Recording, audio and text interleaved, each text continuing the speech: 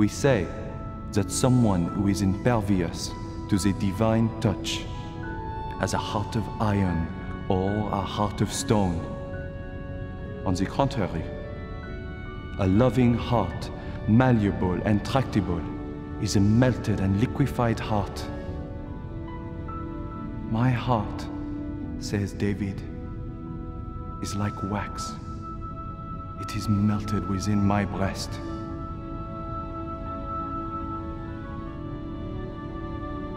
Mary, you are the Son of Justice. In you, we experience the delights of the ineffable love of His heart for us.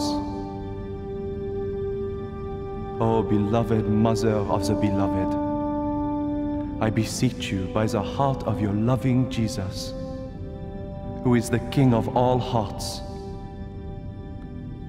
animate my soul and those of all who hear this with your all-powerful favor with the Holy Spirit.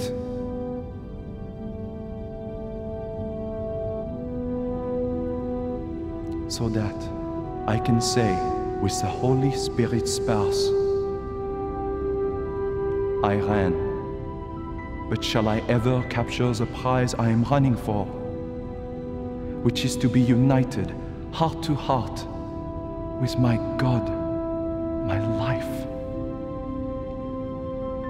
When shall I be able to pour His heart into my heart, and He pour His heart into my heart, and thus, happily united, live inseparably as one?